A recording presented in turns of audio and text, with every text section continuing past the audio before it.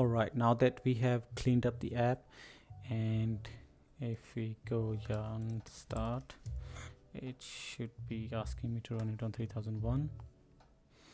Here it is, it's all blank. Now we have nothing here by default, so I'm just gonna close the app, and now we will just discuss about how React actually works behind the scene and how all the UI component get rendered to the DOM. So if you already know this stuff, guys, you can skip this video, but I am making this video for those who are new to React and for the beginners who are trying to understand the core concept of React. So I will discuss about this. So if you have seen my previous video, from here we have cleaned up and we have removed all the unnecessary and unwanted code, and this is what we have ended up with. We have just one source file, app.tsx, and index.tsx, and in our public folder we have the index.html file, which is responsible for rendering these source files here. So if we have a look at this, we have got a div here with the id root. So this root id is actually behind everything that we get to see on the web page here. So how that works, if you go to the index.tsx file, you can see here we have react DOM create root function, and this function is called with the element that has the id root and in the HTML document as its argument. So you can see we have here this as the argument here. So if we go back to this actually creates a root container for the React application. So in the provided code here, you can see that the root variable now holds a reference to this root container. So this whole thing would be rendered here, and whatever inside the index.tsx, what is inside it, we have app. And what's root.render doing here? So the root.render function is called with the JSX code inside it. So if you don't know what I mean by JSX code, you see this is what we call JSX. So what is JSX? JSX is a syntax extension for JavaScript that allows us to write HTML like code in your React component. So it's not HTML, it looks like HTML, but it's JSX. And in JSX we use this notation that our element has to start with a capital letter. Unlike, we can still use h1 tags here if we want to, but then it has to be inside this. Yeah, so but when we create our custom component and everything, they have to start with a capital letter. The reason being why our component name should be capital, so it can differentiate between the HTML elements and tags and the component. So for example, if you name something your component that matches an HTML element, so that's gonna clash. So we always have to write our components names with a capital letter. So this is how the app is getting rendered. Everything happening inside the app will be rendered inside index.tsx, and then in this index.tsx file will pass it to the root, and that root will be rendered on the DOM. So that's how it works. And let's have a look at the strict mode here. So what is the strict mode doing? So basically this component is also used to enable strict mode. Strict mode activates additional checks and warnings like during development to ensure best practices and catch potential issues early. So we can see like the errors in terminal if we have misspelled anything or if we are not importing any modules. And finally then we have the app. So app component is rendered inside the strict mode. This means that the app component is the root component of the React application, and it will be the starting point for rendering the entire UI. So if you don't know what I mean, this app component will be the starting point for rendering everything you are going to create inside this project. Okay, now that we have already had a look at how React works behind the scene, we're just gonna have a look at with the example how app component is actually behind rendering other component. So first of all, I'm just gonna start creating the folders as well, and then we'll have a look at how that works in a minute. So first folder is gonna be components, and guys, this components, this folder is always there in any React project you came across or you will come across in your life. You will see that components folder is always there. Lots of developers use this, and I'm pretty sure everybody uses this because all your reusable components goes inside this folder. And we're gonna create a folder called pages, and that's another one. If your app has pages, you should create a pages folder where you can put your folder. In my case, I have 1 2 3 4 pages, home, TV shows, so I will add them inside this. And the next folder we want to create is assets. So if you have like images in your project, I only have like 3 images which are the cover images except the home page, but everything else is coming from the database. So if you have like images, icons, logos, you can store them into the asset folder and you can access them from there. One more folder is gonna be styles. So this is gonna be a style containing folder like your CSS files, but in our case we will be using the styled component, so it will be module.ts files. It's pretty much the same approach like how you have your JavaScript HTML code, and then you have CSS folder with CSS files like home.css, about.css, and all that.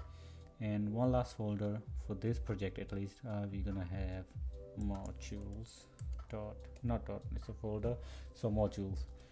In this folder we will be creating files that will store API links and a context provider as well, so we can reuse the app everywhere. And now let's just go ahead and have a look at how actually things get rendered, because we are still rendering a blank page. There's nothing here. And once again, guys, if you already know these steps, I know lots of you may already know this, please skip this video and go to the next part where I'm actually started creating the header section. But I am making this for all my fellow learners who are new to React and who are just fresh to TypeScript. And I mean, these are just React concept for now, so I wanna show them the basics of React, how things actually works in React, rather than just memorizing and looking at the code. So let's go ahead and look at this, how actually another component get rendered. So we have app component here, h1, hello, I am the app file. So you can see this is happening in real time. Hello, I'm the app. And now we want to go into component folder. We want to create a new file, and we're going to name it now playing. Actually, we're going to name it example.tsx. Why TSX? Because we are using TypeScript. If you were in JavaScript, I think you would use JS or JSX, but for TypeScript we use TSX. And we're gonna press enter. Also, if you're using like longer name, you should follow camel case notation. So example app.tsx, right? And guys, this is how you create a new component in React, or new file you can say, that you're gonna work with. And then how do we actually start working on this? We start with importing the React. Import React from React, and then actually it shouldn't be there, and then you come to bottom, you declare your functional component, because we will be working with the functional component, const, and name of your example app. Again, this could be any name you like, but to keep things tidy and nice so you don't get confused, you should always name it as your file name. And then the arrow function, and inside this we have a return statement, so it always returns something. If it's a tsx file, it should return something, and the return statement should be wrapped inside the React fragment. What do I mean by React fragment? Is this react.fragment. This is how you basically write fragment. So all the code inside this will be wrapped. But there's another way of doing this. You can either just write fragment, and over here you can import it from there, and you can see. And there's another shortcut of doing this. You don't even need this.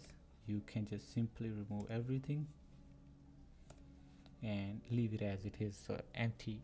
So this and this is also known as React fragment. So everything inside your return statement should be inside fragment or a div. So you can also wrap it inside a div, but sometimes there are cases when you have multiple divs, so you get confused. So always try to keep things inside the fragments, and all your code can go inside there. So if I say home class and like this, and then you can have another class section.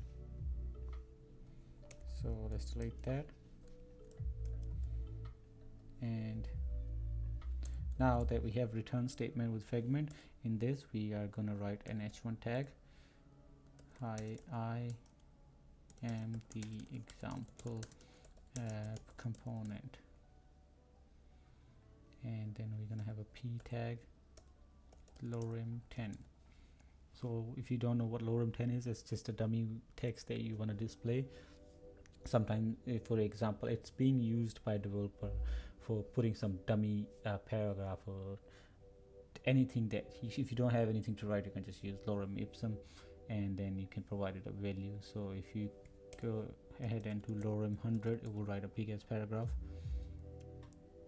And looks like my max battery is low. Let me just put it to charging. Okay, then what we can do here, as you can see, the example app is still crying because it says it's declared but its value is never read. So why is that? Because right now this component is not complete until we actually export it. So if we do not export it, this component is useless. So we cannot import it anywhere we want to use it. So we have to do export default. So default and the name of your example app. Like I said, you can rename it to anything. Let's say you want to name it test, but then you have to export it as test. But we're gonna keep it simple. We always try to keep it matching with your file name so you don't get confused. And now that we have this component, and inside the app we still rendering hello I am the app file here. Now let's we go down, we are gonna import the example app here. And remember guys, the component that we render and call in another component, it always a self-closing tag. So now you can see that it's still crying because I haven't imported it. So I have exported it from here. Now this export is responsible for this import example app from component. So that happened with my VS Code IntelliSense. I'll just do it again manually.